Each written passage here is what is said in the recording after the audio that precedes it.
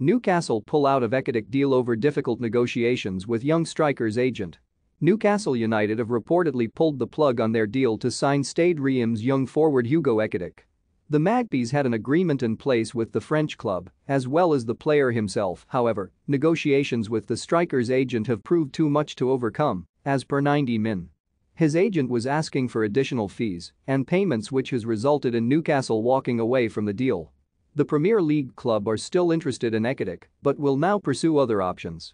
A deal could be resurrected should the agent have a change of heart, but as things stand, the 20-year-old will not be relocating to Tyneside.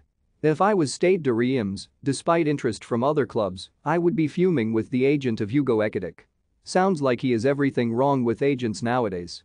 Let's see if Real, Bayern, Dortmund, or PSG are willing to pay and offer what number Nufquer.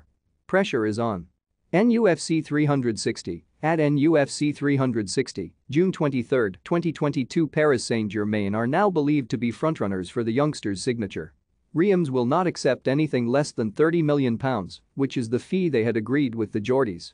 Ekitike had an impressive 2021-22 campaign, scoring 10 goals in 23 League One appearances. He is under contract with Reims until the summer of 2024 and is unlikely to sign a new deal given the level of interest in him. One player that Newcastle are very likely to get through the door in the coming days is Burnley goalkeeper Nick Pope. The England international is believed to be having a medical on Thursday ahead of a £10 million move from the relegated Clarets. Pope has made 141 league appearances for the Championship club over the last 6 seasons. Martin Dubravka is currently the number 1 at St James Park, but a successful move for Pope would provide stiff competition for the Slovakia international, who was backed up by Karl Darlow and Mark Gillespie last season, with Freddie Woodman spending the second half of the campaign on loan at Bournemouth. Newcastle have already completed a permanent deal for full-back Matt Targett, who enjoyed a successful loan spell in the North East in the second half of last season. He joined in January after his former club, Aston Villa, signed Lucas Dean from Everton.